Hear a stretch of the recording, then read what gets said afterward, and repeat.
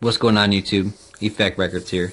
Today I'm bringing you a video on how to install Xbox original games on the system itself, along with burning them to a CD, so you can go ahead and stick it in the system, and then you can play it that way if you don't have enough hard drive space to install the games, like if you haven't done an HDD upgrade yet on your Xbox.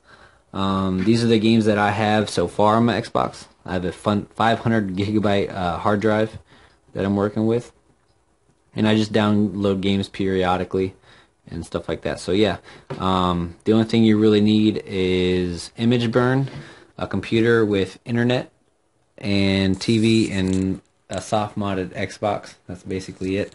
You know, the necessities, you know, controller, you know, stuff like that. So yeah, let me get into it. Alright, so now that we're at the computer, you can go ahead and install imgburn. The link will be down in the description below. Just go ahead and install that.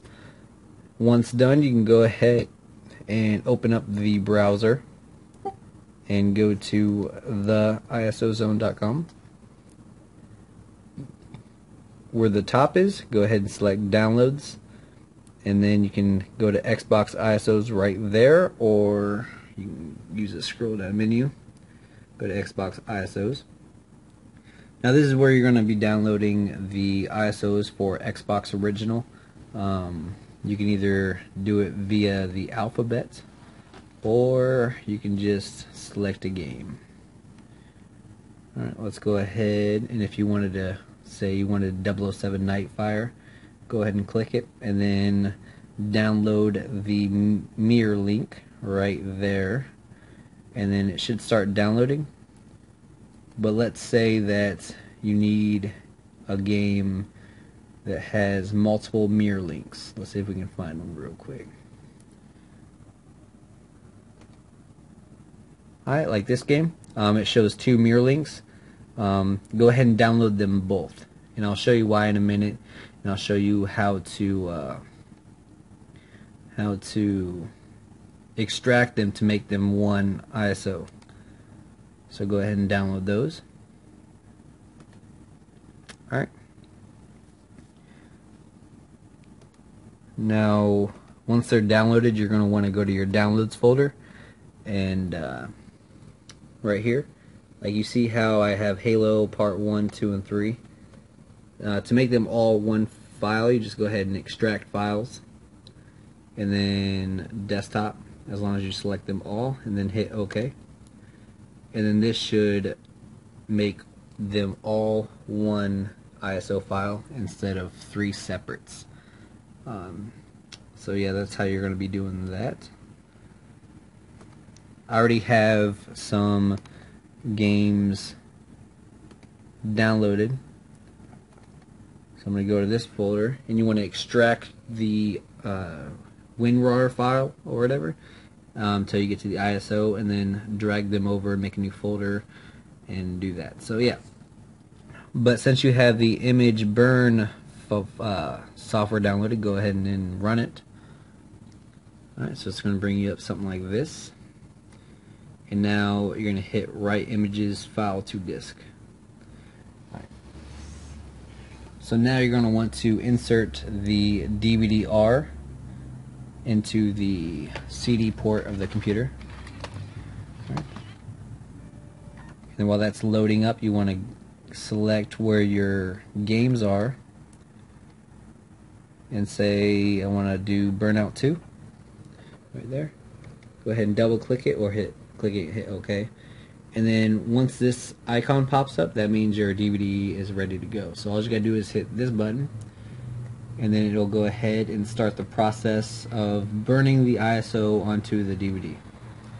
So I'll be back as soon as this one is about finished to continue. Yep. Alright, so now the burning process is almost completed. It's at 97%, and then as soon as the buffer bar starts to go down, that's when it's just about to finish doing the image burn onto the DVD-R. Just give it a little bit to finalize the disc and the computer should eject it automatically. But on my Alienware computer, it doesn't have a disk tray, so it'll say it failed to close the disk tray or whatever. It's some kind of error message, but it's fine.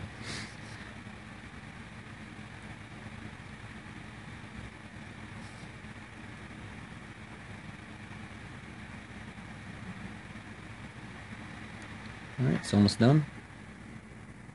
And here it goes.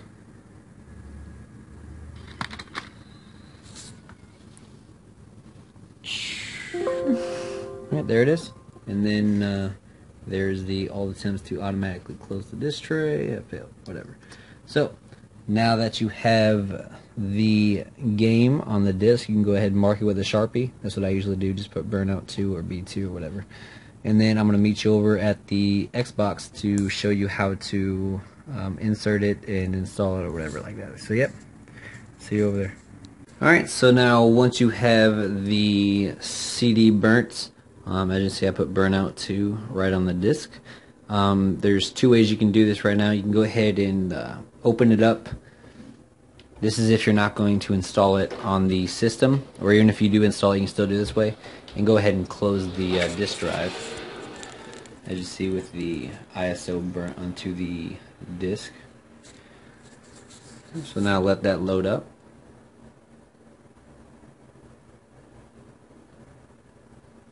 And there's the game. So it starts to load up and all that fun stuff, just like back in the day with the original Xbox.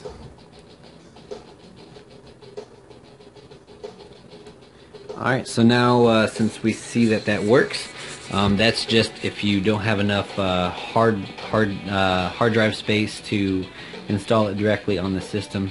So now if you want to go back to the main menu when you're in one of these kind of games, you can go ahead and hold both the triggers and the start and back button at the same time. Just go ahead and hold that, and it should reset the system. It's kind of hard to do because I need both hands to hold my phone. So I'm going to go ahead and set the phone down.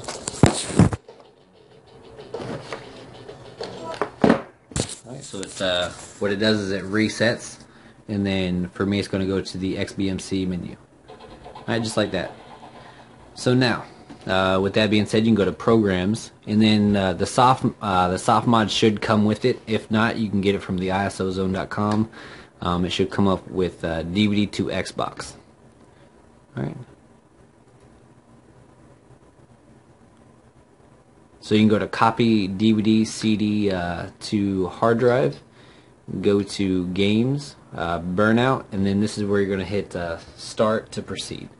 So you're going to hit Start, and then it's going to go ahead and install the game onto the system. And this is how you basically put Xbox original games onto the hard drive of an original Xbox. So hopefully you like this video. That's basically it. Just when it's done, you can go ahead and go to Games, and then you'll see it in there. And then all you have to do is click A, and then it should play automatically. So that's basically it. If you like this video, please comment, rate, and subscribe. And watch my other videos. Yep, peace.